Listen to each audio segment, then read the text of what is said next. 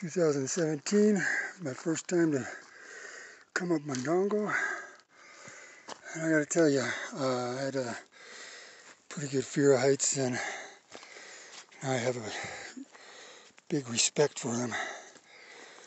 But this trail, because it's rainy season, it's a little bit slick, but some beautiful people have put in this cable here, because there's been some people, unfortunately, who have lost their lives right around this corner here. As you can see, it's not anything to be joked about. My first time here, it took me probably 3 months before I could, and numerous tries, before I could get around this corner.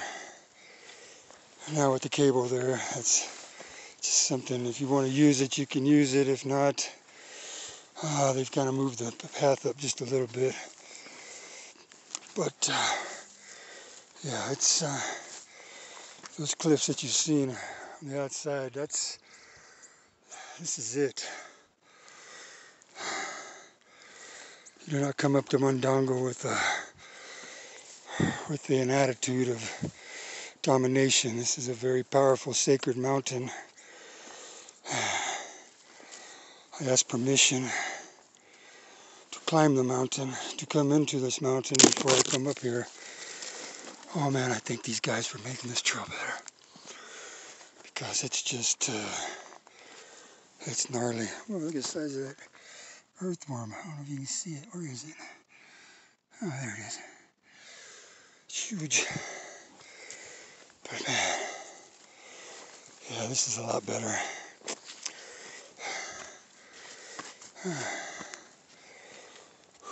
I'll make mention of who the people are that have put this cable up, and some of the people that work on the trails around Vilcabamba.